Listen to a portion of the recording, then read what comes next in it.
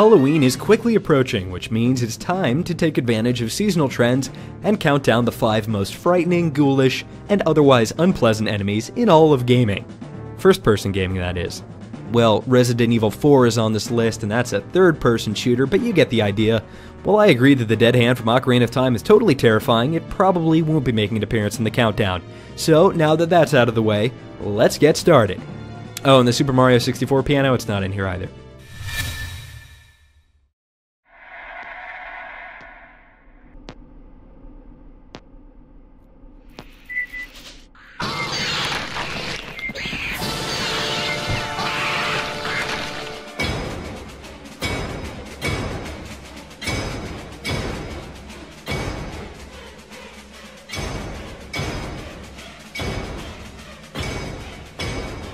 The aliens have seen their fair share of ups and downs, from awesome to awful, and even straight up confusing.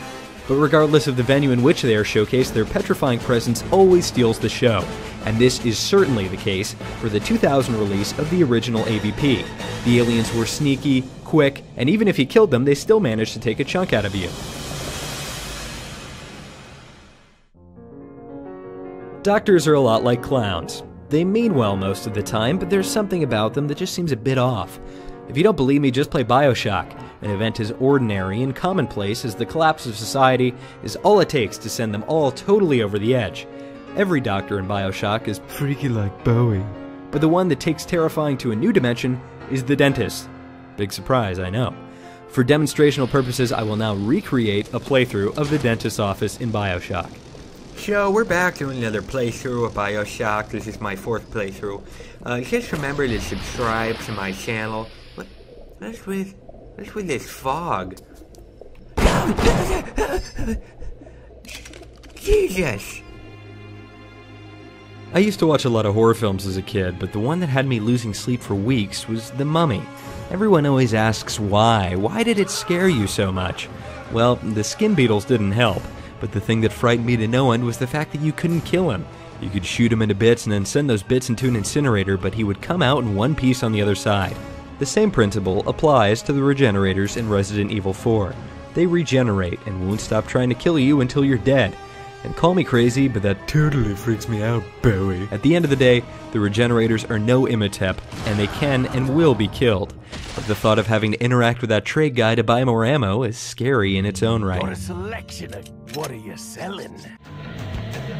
Doom 3 is without a doubt one of, if not the greatest sci-fi horror game out there.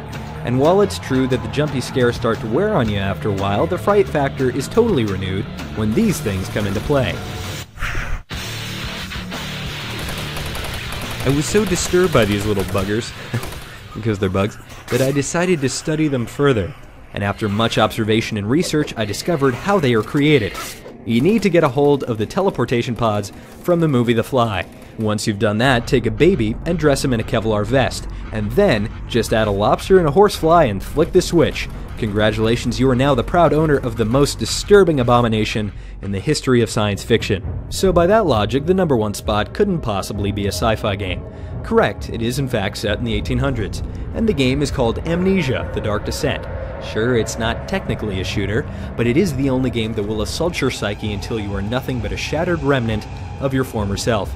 Disturbing thoughts and images lie around every corner, but nothing quite does the trick like the enemies in the game, also known as Gatherers. They come in many forms, but whether putrid, pasty, or totally invisible, they are 100% guaranteed to disorient and disturb.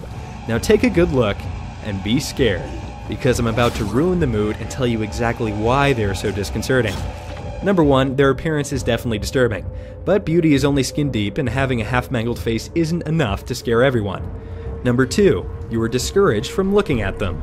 Like some games before it, Amnesia has a sanity bar, so to speak. See too many spooky sights and you'll curl up into a little ball on the ground. So if you're playing the game to win, you will want to avoid oogling the goodies for too long. This makes the creatures all the more mysterious and lets the developer skate by using the same character model for the majority of the game. Finally, the most important reason why the Gatherers are so infamously terrifying is because you can't fight them. There are no weapons. Running, hiding, and trying to outwit them are your only options. In fact, I can't imagine Amnesia would be so revered among the horror community if you could shotgun your way through the game. And now that I have totally ruined the greatest horror game of all time for you by explaining the mechanics, I invite you to subscribe to FPS General for more top 5 fun and gratuitous amounts of FPS coverage. This has been James, and thanks for watching.